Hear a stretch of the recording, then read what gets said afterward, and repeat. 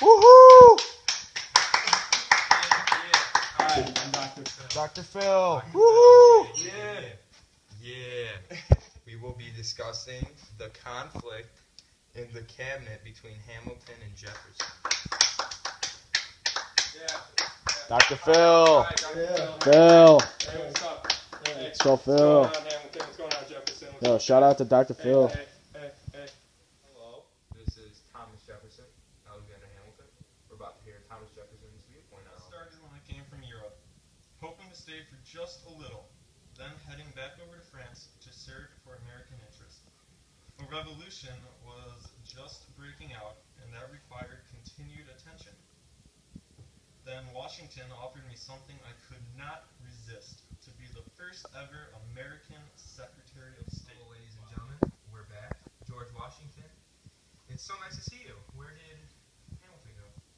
He got too heated over the argument, so he had to leave. Interesting. All right, boys, let's get back into this. Jefferson, we're back. What else do you have to say? At the time, the only law was to obey everything Washington had to say. Democratic Republicans support me, and we do not think the National Bank is constitutional. It creates an unhealthy alliance between the government and businesses. Thank you very much. That was wonderful. You elaborated very well on how you felt. George, I want you to speak. Don't want you to storm off like Alexander Hamilton. That was just not professional. Take it away. First of all, I want to say I'm sorry for, what Hamilton did. That was very bad. Very bad. Of course, as a Federalist, our government dominated until 1800. We believed and emphasized commercial and diplomatic harmony with Britain. Also, domestic order and stability, and a strong national government under powerful executive and judicial branches. All right, thank you, boys. That was wonderful. We're going to make a slight commercial break. Just to let you know, we are sponsored by Hannay Moray and a little bit of Flavor Blasted Goldfish. Wow.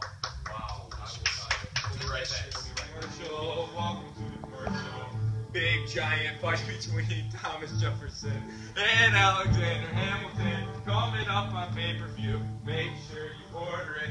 It's going to be the political battle of the Can't wait for the official weigh-in. Can't wait. What Can't official wait. weigh-in in Can't a week? Ready, go. Great commercial. Just to let you know, we are sponsored by UFC. Political battle between Thomas Jefferson and Alexander Hamilton. That's going to be a good one. George? Strong national government is key, alongside a republic of wise elite and a loose interpretation of the Constitution. Also, we love the thought of a national bank, an advertising economy based on industry. We need a national bank made up by rich people. They will keep the government money safe and also loan the money to the government. Ladies and gentlemen, we'll be taking another short break. Just to let you know, we are sponsored by Luna Pillows, comfiest pillow in the Midwest. I'll tell you about it. For the conclusion of our argument. Wish there was a bed that we could jump on without spilling our drinks. Look at there's one right here. There's a drink on it too. Let's test it out. Oh, no way! It's not spilling. It's not spilling. Wow. Ben, a lot of things have been said tonight. Can we come up with a compromise? Can we work through this?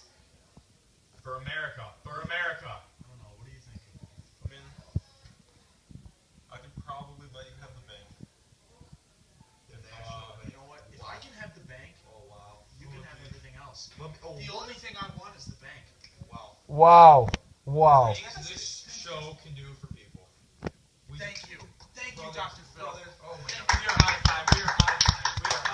Yeah. Get out of here. Wonderful job today. Wonderful.